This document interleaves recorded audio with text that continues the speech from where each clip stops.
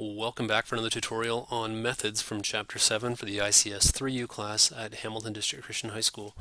In today's tutorial, today's program, we're looking at methods again. This is our last example. Today we're going to look at overloading a method.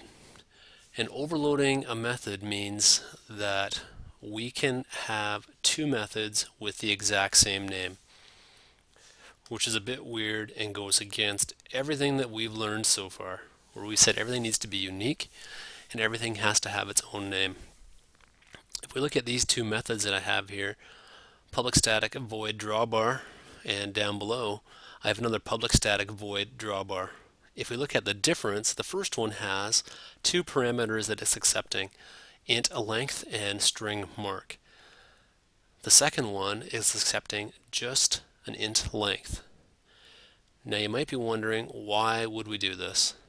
Well, in method overloading, we can have similar tasks being called, and the program will actually know which one to call or which method to execute based on the argument being passed down and then the parameters being accepted by the method. In this first call statement, we have drawbar 10. So it's going to call, or it's going to try to find the method called drawbar, which matches the parameter or the argument being sent down. And in this case, it's going to find the public static void drawbar that is accepting one parameter, and in this case, it's accepting the length. The next line, the drawbar 5, comma, and then I just put a character in quotation marks, is going to look for the public static void drawbar that matches those arguments. So it's going to find the method has parameters that match the arguments here. So here we're passing down an integer and a string. It's going to try to find the public static void method that matches it. So if we run this, we look down here at our screen, it will actually display and execute the methods accordingly. So we're getting 5 asterisks because in the drawbar that has just one parameter, we are specifying, or rather I am specifying, that it's going to print an asterisk as its character.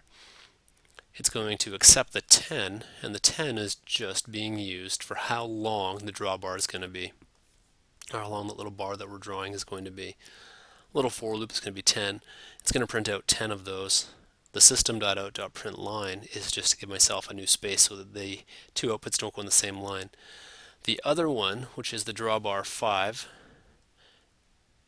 with the percent sign in it, is going to look for the drawbar method that matches these arguments. It finds this one, which has the same parameters, so we've got an int length and a string mark.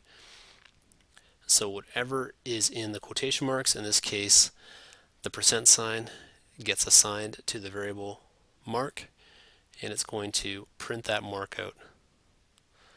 The length, which is the 5, it gets assigned to the int length variable, and it's going to print that out. A little bit weird, a little bit abstract, because up until now, as I said earlier, everything that we've had to do has needed a unique name. No unique name necessary anymore, because the program now makes sure that the parameters match the arguments of the method being called. This is the last tutorial for Chapter 7 as we looked at method overload and method overloading.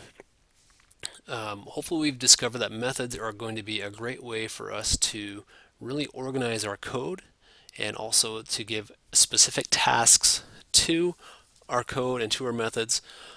Another great thing with methods is we can start to really clean up our main method and get rid of a lot of code out of there and start to break it down into subtasks. Hope you found these tutorials useful, and the next one will be Chapter 10 on arrays.